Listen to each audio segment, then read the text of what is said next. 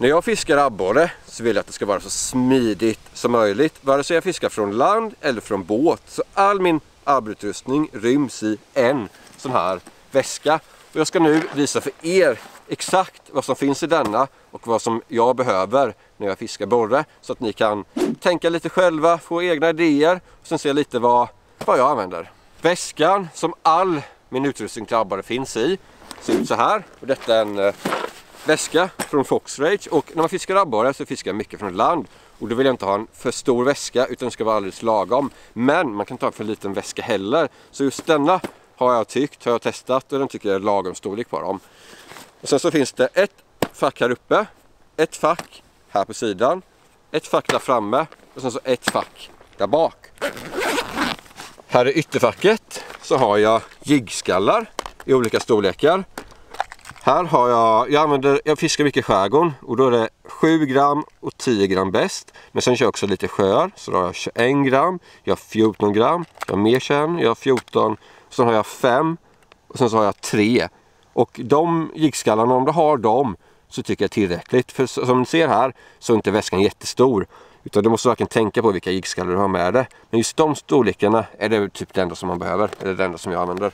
Här i botten så har jag också en sån här abborre avbitartång. Och det är bra om man skulle få en krok i fingret. För då kan man alltid knipsa av den. Så man enkelt kan få ut den. Det är faktiskt riktigt bra. För då bör man ibland inte alltid avbryta fisketuren om man skulle ha otur. Och få en krok där. Det har faktiskt hänt mig typ 5 gånger. Och då har denna verkligen varit till nytta.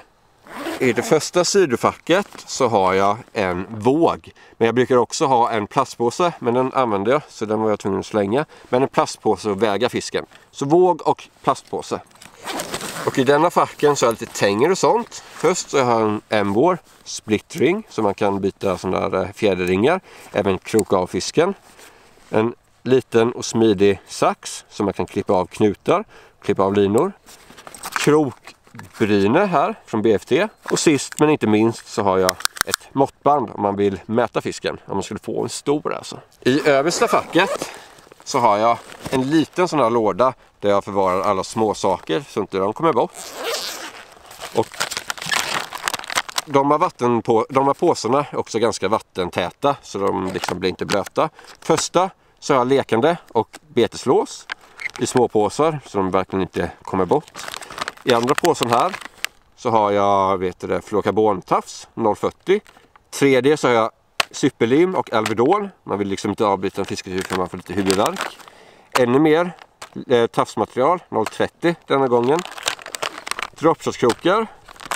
Batteri till både elmotorn och till vågen om de skulle ta slut. Så man inte missar och väga en stor fisk. Färdigriggad Carolina-rigg. Färdigriggad Carolina-rigg. Färdigbundna dropshotkrokar. Och ännu mer färdigbundna dropshotkrokar. Och sen så har jag också här en penna som jag aldrig typ använder. Men man kan göra om man vill. Och här har man även ett till fack. Och just där så har jag 2 stycken linor i olika storlekar. För man vet ju inte vad som händer med man kan få skatbo och sen så måste man ta sönder hela linan. Då är det bra extra linor att knyta på. Särskilt om man är med någon tävling, typ PERCH eller någonting. För de inte står där och sen så har man värsta fisket. Och sen så kan man inte fiska mer för att man inte har någon lina. Så alltid tänka ha en plan B på saker. Och här har vi alla godbitar, nämligen alla jigglådor. Men vi kan börja med denna lilla lådan som jag har lagt här. Och här har jag alla småsaker, ännu mer småsaker. Jag har dropshot-tyngder, jag har ett Carolina, ännu mer dropshot-tyngder fast tungsten. Krokar, sådana här offset-riggare. Detta är triple S från BFT. Carolina-riggar, saker till offset-krokar och lite bly och extra krokar om man skulle behöva. Så jag behöver ingenting mer än det där. Men nu till det roliga, och det är att se alla mina abborrebeten som jag har med mig. Nu har det precis varit sommarsäsong, så då ser vilka beteslådor jag har med mig ut lite olika. Så nu är det ganska mycket hårbeten. Om det skulle vara höst så skulle det vara lite mer dropshot-beten och lite creature bait. Men just nu, första lådan, så har jag crankbait och wobbler. Jag har nice crank, jag har lite headbanger, Jag har beten som går djupt. Detta är Cranky X Deep från BFT. Eller Strike Pro. Sen också denna. Cranky tror jag bara den heter. Och den går inte alls lika djupt. Så olika storlekar på dem. Här är något blade-bete. Här har vi Trigon från Nilex. Och sen någon stor här. Detta är Cutter från Abu. Så ganska blandat, men hårdbeten i olika storlekar. Och som går på olika djup. I låda nummer 2. Så kommer lite roligare saker än hårdbeten. Här är det lite gott och blandat fast ändå hårdbeten.